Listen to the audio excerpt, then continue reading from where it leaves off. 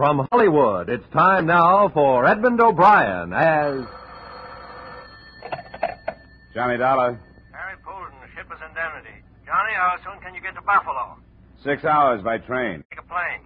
All right, I'll take a plane. Why? So you can get on this case while it's still hot. Get on what case, Harry? Atlantic Central Railway. Some guys knocked over one of their boxcars last night and heisted half the load. We carry a blanket policy on all their freight, so get going. Yes, sir, Mr. Poulden, right away. And watch your expense account.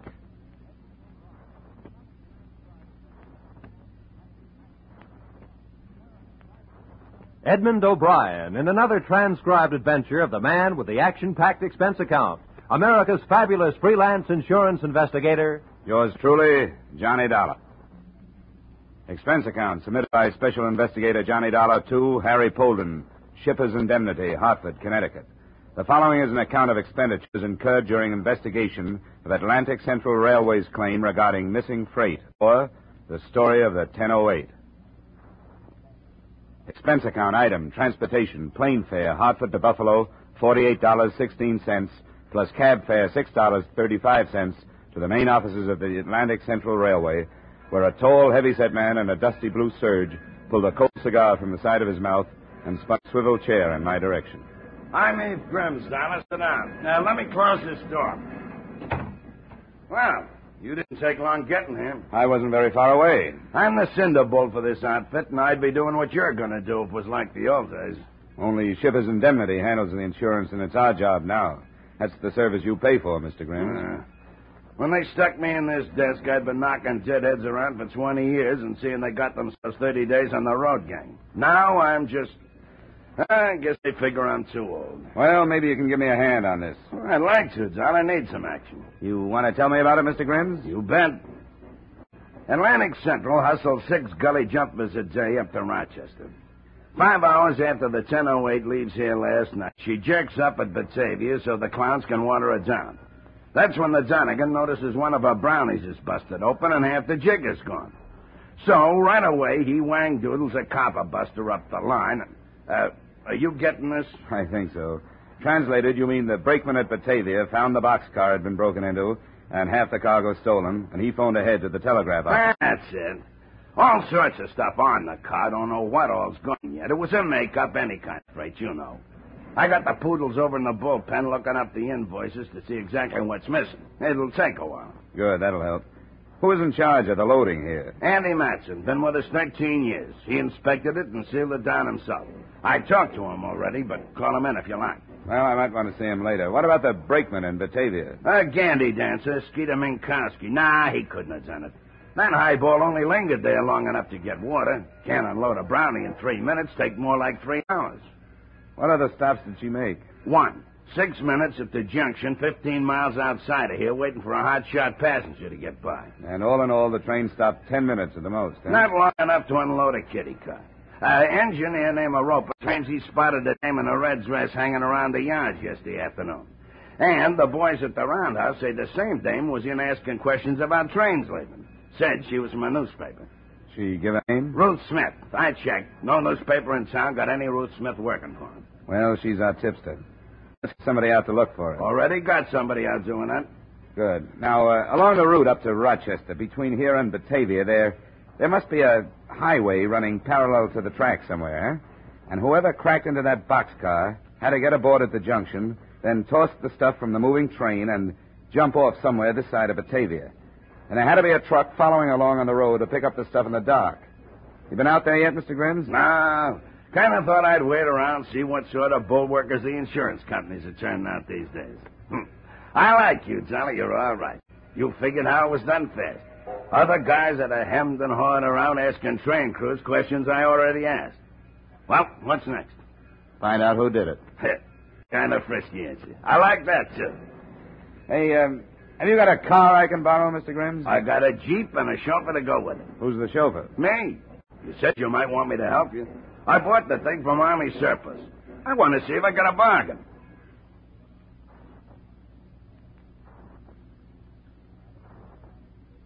Expense account item, $4.38 for gasoline, which went into a Jeep that Eve Grimm and I used to follow the lonely stretch of old road that ran parallel to the Atlantic Central Railroad tracks. 2 miles beyond the junction, we found heavy-duty tire marks which could have been made by a truck, which could have left the road, then driven over the flats as far as the embankment to pick up freight which could have been thrown from the moving train. Following the right-of-way, we found several such tire marks at several points turning off the road, but no building nearby. Finally, at one place, we found an unpainted shanty that stood barren and lonely against the sky. It belonged to a man named Bogatus. Big truck? You're danged right I did, mister. You're dang boodly-doodle right. Woke me up, it did. Well, what did the truck look like? Do you remember what the truck looked like? Yellow. Yellow it was, all yellow. Seen it plain, even though it was night. You happen to notice the license number? You kidding, Sonny? All right, forget it. But you happen to notice any lettering on the truck, Mr. Bogatus? Don't read, never learn, never believed in it, no. Well... It don't make no difference, though. It wasn't nothing writ on it anyhow. Oh. The trucks usually got printing on them. Dang things making all that noise. Grunting and heaving and waking a man out of his sleep. Ain't had nothing like that since the Army maneuvered here in 41. No, sir. You're going to stop it? Well, I hope so. Good. Did you happen to see who was driving the truck? Nope. Do you know about what time it was here? Nope. Did you happen to say anything to the man? Nope. Well, do you know in which direction it went from here? Yep. Huh? They turned around and headed back for Buffalo. Which is exactly what we did, back to Buffalo, where we began to look with the help of the police for a big yellow truck with no lettering on it. We tried garages, trucking concerns, and any place big enough to hide such a truck. It wasn't an easy job, but it turned up. Hello? Hello, John. I got a yellow truck all loaded down with stolen freight. What? Yeah. Meet you over at the West End Viaduct. Highway Patrol just found it. Good. Only one thing. It's wrecked. The passing motorist had a flat tire right here. He got out of his car to fix the flat and saw here where it tumbled down. Good tumble. Must be 30 feet anyhow. Yeah, they're trying to get the driver out of the cab now. He may still be alive. They're using acetylene torches. 10 minutes later, the ambulance crew dragged the driver out of the twisted cab. The interns worked on him for a short time. Then one of them straightened up, handed me a billfold. Well, here you are. His name's Blakey. Blakey. Rick's Blakey. For the moment. He won't live another 5 minutes. Fractured skull, neck broken. If you've got any questions to ask, you better hurry. Thank you. Blakey. Blakey, listen to me. Listen, you haven't got long. We know this is all stolen cargo in your truck. And we want to know who worked with you. Jake. Get Jake. Jake? Jake who? Jake slugged me. Put it in gear and rolled me over the side of the road. Get him, Mr. Cop. Get him for doing this to me. I stayed around the wrecked truck watching Eve Grimm's crew stacking the cargo. And then I saw something that could have fallen out of Blakey's wallet when the intern handed it to me. It was a card. On one side was printed Horseshoe Bar and Grill, and there was an address underneath it. But on the other side was written, Jake, 8 o'clock Tuesday. He's always there.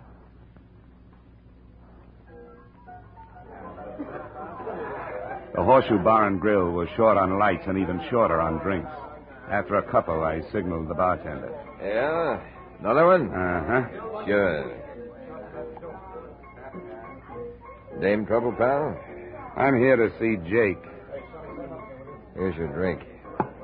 He been in here tonight? That'll be 50 cents. Jake hangs around here, doesn't he? Look, the minute you walk in, I look at your feet and I say to myself, flatty, gumboots, flim-heeled cop. Not City Hall type cop, but something else, I say. Something different that still spells law. I was asking about a guy named Jake. Something else, I say. Maybe private people. Then I say, if he's working, he's got himself a bib. And a bib means it don't come out of his pocket when he's around looking for somebody and asking for guys. Will this help? Oh, thanks. Old Abe took a great picture.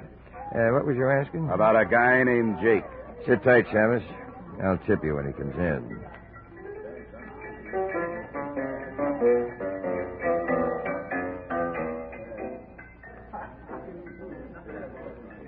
An hour went by, and about the time I was wondering if I was going to be able to write that $5 off on the expense account, the bartender slipped out from behind the bar and went through a door in the back marked private.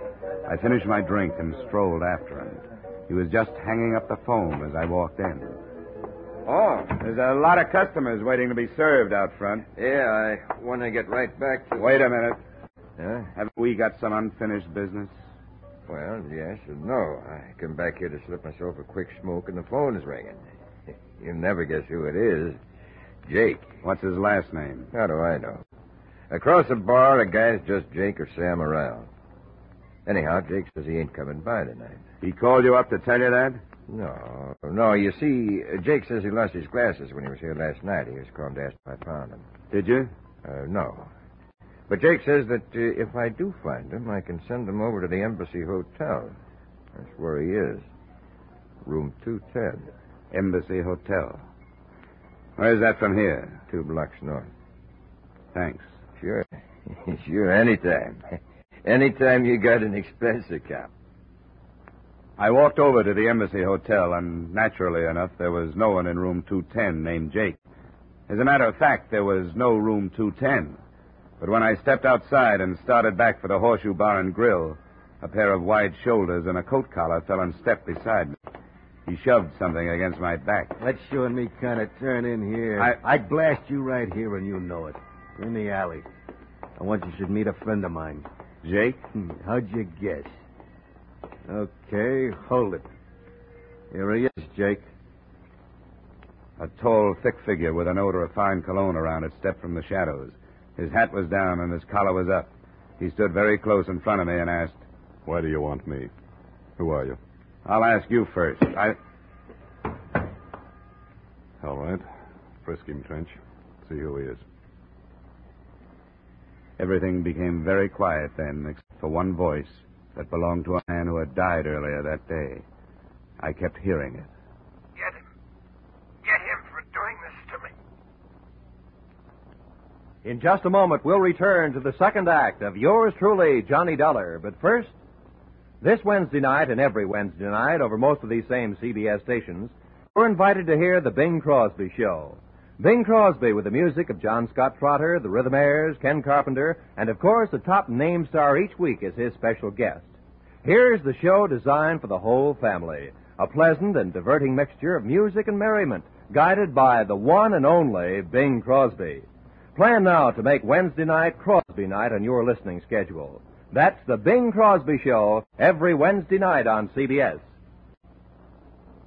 And now, with our star, Edmund O'Brien, we return to the second act of Yours Truly, Johnny Dollar.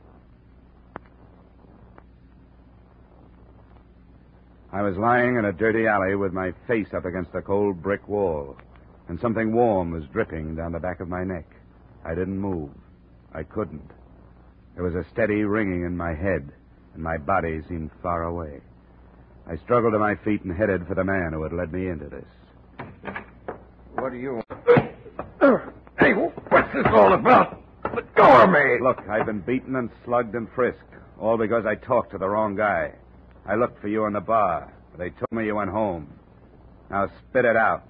Spit what? Does that remind you of anything? You tipped Jake off that I was looking for him. Why? Let go of me. I can't talk like this. If you can breathe, you can talk. Come on. Look, Jake's a steady customer of mine. I gotta treat him right. I've never seen you before in my life. What's Jake's full name? What does he do? And where can I find him? I don't know. You don't know what? Anything about him. Except that he's a big black-haired guy who dresses like a bookie, Flash. He just comes in with some guys and drinks. His name is Jake Samuels. He has a sidekick named Trench. I don't even know his last name. What does Jake do? I don't know. He don't say nothing personal to me. Well, what do you think he does? Maybe plays the horse's books. How do I know? And you don't know where he lives? Mister, if he owed me $100 bar bill, I couldn't find his house. It was late and my head hurt and I wanted to lie down somewhere. So I made for the Imperial Hotel Eve Grimes had recommended. I took a shower and polished off the drinks they sent up. Then I felt well enough to call Grimes again. But before I lifted the phone, he walked into my room with some interesting information. Sorry you got beat up, Johnny. It's all right. I'm covered with accident insurance, you know. I wish I could help you with this Jake Samuels fella, but I never heard of him. Thanks anyway, but I'll run him down sooner or later. I do have something that might help, Johnny.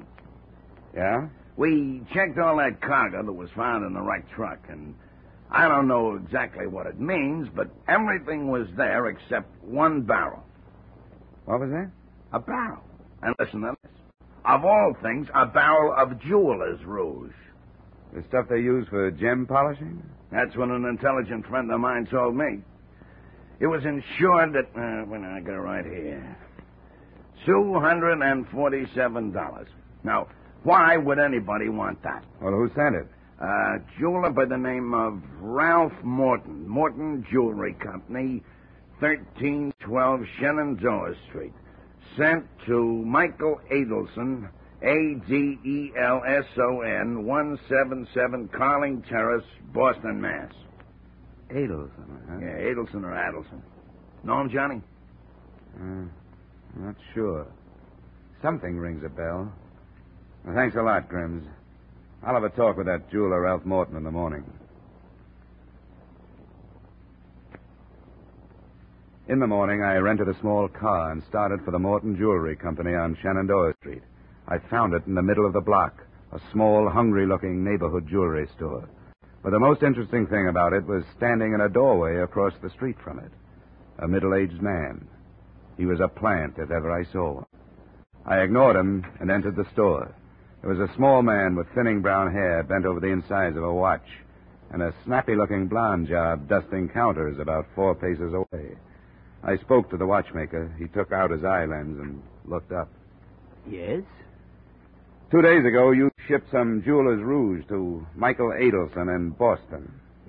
Yes, I did. What about it? Well, it was hijacked out of the freight car yesterday. Oh. Clumsy this morning. Hijacked, you say? Stolen. Somebody wanted it pretty bad. They passed up a lot of other stuff more valuable. Well, who are you? Johnny Dollar, insurance investigator with the Shippers Indemnity Company. Oh, it was insured, of course. Well, you should know. For $247. I'm sorry it was stolen. I presume your company will have to pay for it. We don't mind paying if we know what we're paying for.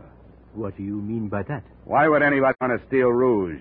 I'm sure I don't know. Whoever did it went to a lot of expense and trouble, and they murdered a man for good measure. Andrea! Why must you always be knocking things down?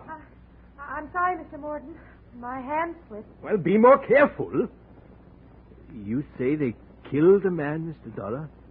Surely they did not do this over my little shipment of jeweler's rouge. It sounds stupid, I know, but it was done. Why did you send rouge all the way to Boston to Michael Adelson when you could buy the same stuff there? Oh, no, you're wrong. This is a private formula I developed myself. I sell it to a number of widely scattered people. They seem to prefer my mixture. Uh-huh. Who is Michael Adelson? A designer of expensive jewelry. His reputation in the field is first class. Well, Mr. Morton, that's all. That's all for today. But I'll be back. All the time I was in there, the blonde Miss Phillips kept her blue eyes and her pink ears focused on me. My common sense spoke to my vanity and told it to play dead. She was interested in more than my profile. Outside, I spotted the plant across the street. I thought he was growing in the doorway until I approached him. He ducked clumsily and walked away with such obvious nonchalance that I was tempted to follow him, and I did, to a corner drugstore with a good view of the Morton Jewelry Company. We shared adjoining stools while he cut into a butterscotch sundae. Hey, a little more butterscotch on this, please. You got the 20-cent special. What do you want for 20 cents? Butterscotch? Okay. Okay, I don't pay for it anyway. What's the job? What's the... Huh? Oh, it's you. Well, beat it. Here. We're both in the same racket. Oh, insurance? Are you working on the Arcadia job, too? No. What's the Arcadia job? What are you working on? A railroad hijack. What's the Arcadia job? Oh, Ben Sanchez is my name. How do you do, Dollar? How do you do? Yeah, I'm working independent. I don't take divorce cases. In 2 months, I haven't had a decent job. But I got myself a little old idea. You see, 3 months ago, a wholesale jewelry house was pried open, see? And $250,000 worth of uncut stuff disappeared. And so far, none of it has showed up anywhere. And somebody will pay a lot of money if it's found. Especially an outfit called the Erie Mutual Fidelity. What's Morton's edge on it? Well, I I could be wrong, but I seen that guy operate for a number of years. Here's the butterscotch. Oh, thanks. It's a little jewelry store stuck off in a forgotten part of the city, buys watches for $10 and sells them for $12. Well, lots of guys do that. Yeah, but they don't own a little old $85,000 house in the Longacre section with 2 new cars in the garage. And you think Morton has the Arcadia jewels? I think he's been a fence for a long time. And there hasn't been nothing good to fence since the Arcadia job. He has a record? He has. Say, what'd they steal of his from a railroad car? Just some jeweler's ruse, that's all. Oh? Gee, maybe I'm wasting my time. Well, I hope you... Pardon me. The blonde came out of the jewelry store with a coat and hat on and climbed in an automobile parked down the street. I made for my You Drive It model and followed her. At 8 cents a mile, I was out about $1.25 before she shut off a key and coasted into a curb. I went past her, around the block, parked the car, and sauntered back to the house she had entered. It was just a house, nothing special, a few more bricks, maybe, flagstones instead of cement for a walk. But that was all. I stood looking straight at the house when it turned out I should have been looking straight behind me. Why don't you kind of put your hands behind your neck? That's it. You won't need this heater. Seems to me I've heard that voice before, and it was just as unpleasant. Now, why don't you kind of walk into the house?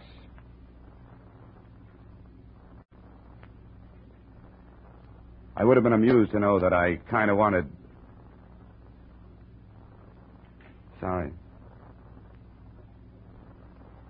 He would have been amused to know that I kind of wanted to get into that house as much as he kind of wanted me to.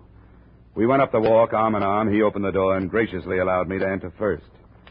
The living room was empty, but I could hear voices plainly in the next room. That stuff was worth more than you've ever seen before. Oh, shut up. I took a long time looking for 2 guys. What a lousy couple of chiselers I got stuck with. Hey, it's me, Trench. There's I got nobody a you can visitor. trust in this world. Hey, it's me. We stood there, Trench beaming and me frowning, and they came into the room. The guy was big, black-haired, and overdressed, the way the bartender had tagged him. It was Jake Samuels, all right, and hanging on his elbow, giving him a hot ear, was the jeweler's dame. Samuels wasn't in too good a frame of mind. I'll blast it all over town. And you won't be able to touch me, because I got protection. Now, will you shut up? I got to talk with a friend. Johnny Dollar, Jake. Yes. Welcome to my house.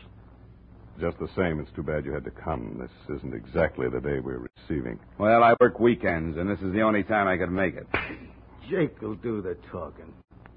What is it you want to see me about? Last night and the night before. Oh, you mean when we roughed you up? That and the Atlantic Central job and Rick Blakey, whom you killed at the wheel of his truck. Then there's the little matter of your blonde girlfriend here. I saw her in Morton's jewelry shop. She couldn't possibly be the phony reporter who was hanging around the railroad yards. Or, could she? Jake, this guy really knows. Shut up. Is that all you can say? Yeah, is that all you can say? Shut up. Well, listen here. Shut up. I won't. You owe me $45,000. What are you talking in front of him for? What do I care about him? That's your worry. $5,000 for $300,000 worth of jewelry. Go on now, get out of here. Take what you got and consider it lucky. We took all the risk, now beat it. All right. All right, I'll beat it. When I come back, you're going to wish you were dead, Jake. Go on, you cheap... When she reached the door, she pulled a gun from somewhere, spun, and Trench got both slugs. He dropped groaning to the floor, and I kicked his gun into a corner. Jake Samuels stood frozen to the rug, looking at the barrel of the automatic she held. The next one's going to be for you, Jake. You going crazy or something? Put down that gun. Go on. Say shut up to me now. Go on, say it. You yellow two-bit woman beater. Andrea, you're making a big mistake. No. Am I going to get my $45,000 or not? But I don't have that much in the house. Well, then call somebody and get it. Or come up with some jewelry. Yes, tomorrow. Tomorrow, I promise. Not tomorrow. Today, now. Miss Phillips. I'm talking to him. Now, don't you get any ideas? Look, there's only one way for you to get out of this, and that's to kill everybody in this room. If you leave me alive, I'll track you down. That's what I get paid for. If you... Can the lecture. I know what I'm doing. If you leave Trench or Jake alive, they'll get you, too. You bet we will. Oh, I'm so scared. Come on, Jake. The money. Right now, you've only got a petty crime against you. Do any more, and it'll be murder. You'll last a month, if that long. What are you getting at? Give me these 2 guys. Are you kidding? Turn them over to me, and I'll go the limit in helping you. I'll forget the $5,000 you got from them. The most you can get is a year in the county. $5,000 clear is good dough. What happens to them? They're wanted for murder. I'll say in my report you turn them over to me. Maybe you won't get anything. Are you level? Of course he isn't, Andrea. I'm as level as a guy can get. Come on. Give me the gun, Miss Phillips. I don't know. It's that or a murder rap. Come on. Stay away from me. It's freedom or murder. Which one do you want? Give me the gun. Here. Here, take it. I didn't want to do this anyway from the start. This isn't living. This is dying every day. You're lucky. You found it out in time, Miss Phillips. You know, except for the guy in the gas station, nobody ever called me Miss Phillips. And that Poldham is the way it all wound up. I called the police, and they took things in hand. The jewels, of course, were buried in the barrel of the Jeweler's Rouge, and Miss Phillips, knowing that Morton was unloading them in Boston, sold the information to Jake and Friend for $50,000, which she didn't get. The Arcadia Wholesale Company jewels were in the stuff the police picked up. Oh, by the way, you'll notice one item on the expense account, $4.85. That was a gift, a foam rubber seat for Eve Grimm's surplus Jeep. Total expenses, $312. Yours truly, Johnny Dollar. Yours truly, Johnny Dollar, stars Edmund O'Brien in the title role and was written by E. Jack Newman and John Michael Hayes with music composed and conducted by Leith Stevens. Edmund O'Brien can currently be seen starring in the Harry M. Popkin United Artists production, DOA. Featured in our cast were Ted DeCorsia, Pat McGeehan, Harold Durenforth, John Daner, Bill Boucher, Gene Bates, and Clayton Post. Yours truly, Johnny Dollar, is produced and directed by Jaime Del Valle. Join us again next week at this same time when, from Hollywood, Edmund O'Brien returns in another transcribed adventure of... Yours truly, Johnny Dollar. Join us again next week at this same time when, from Hollywood, Edmund O'Brien returns in another transcribed adventure of... Yours truly, Johnny Dollar.